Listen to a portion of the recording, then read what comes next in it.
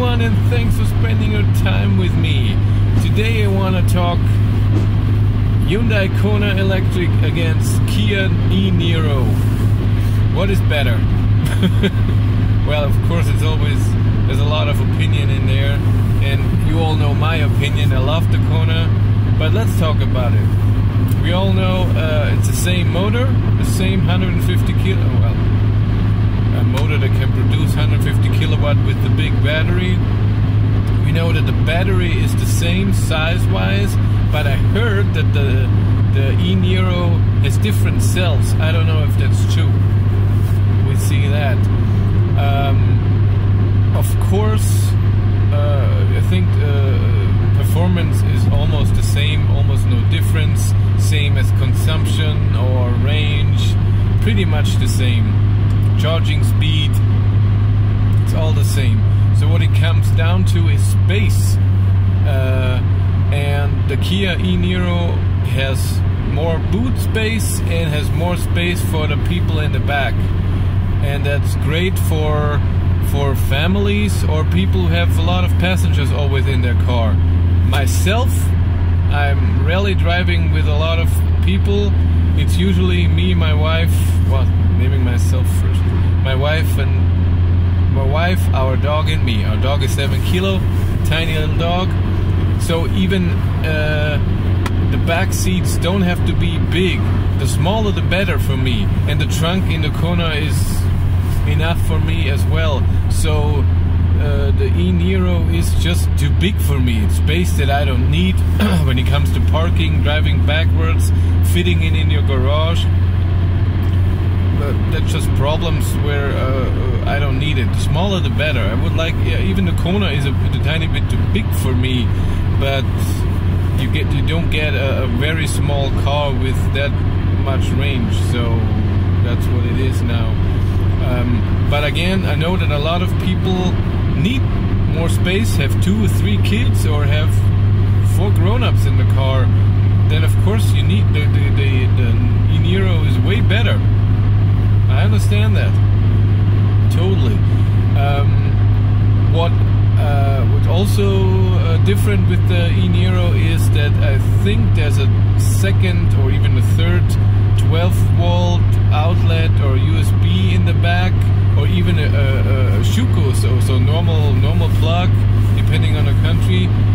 And it has air vents in the back, and this is something that I would like, because then you can heat up or cool whatever you want the back seats very fast. Otherwise it comes from the front and it takes a while. I would like that, but the Kona doesn't have that, and the E-Niro has it. That's great. Something I don't like at all about the E-Niro is the instrument cluster.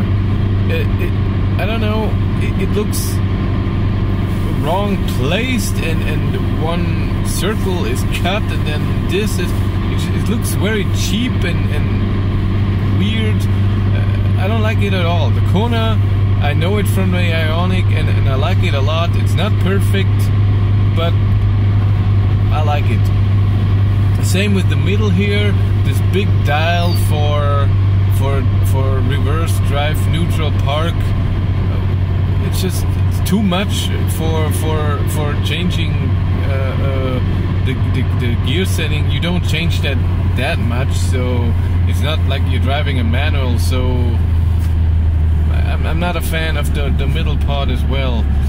So let's talk looks, and of course that's oh my god, opinion. Everybody has a different opinion about that. I don't think that the Kona is a very beautiful car. I don't like the plastic dark gray things over the tires, over the wheels. I don't like that on the Kona. The car would look way better if it would be all the color that you decided, not this gray plastic thing. But the E-Niro is just ugly. I don't know, the front, the back looks amazingly boring, family-like, the side as well, and the front is just not good looking. But again, the Kona is not, doesn't look amazing as well. So it's not a Tesla look, where Tesla in real life looks really amazing. And so, of course, everybody has a different taste, but for me the E-Niro is just look. But again, it's not about how it looks like, it's about what it can do. But again, everything summed up, I prefer the Kona. What's really weird is, I heard Björn Nyland talk about the E-Niro on his video in Norway, that it will be quite a bit more expensive in Norway than the Kona. But in Germany, it's a tiny bit cheaper.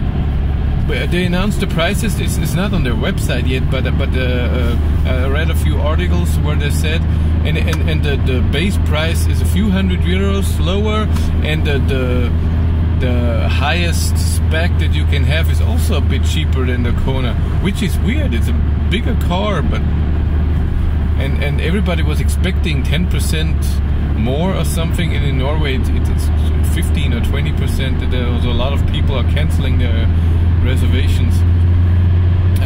But of course, I will try to get one to drive.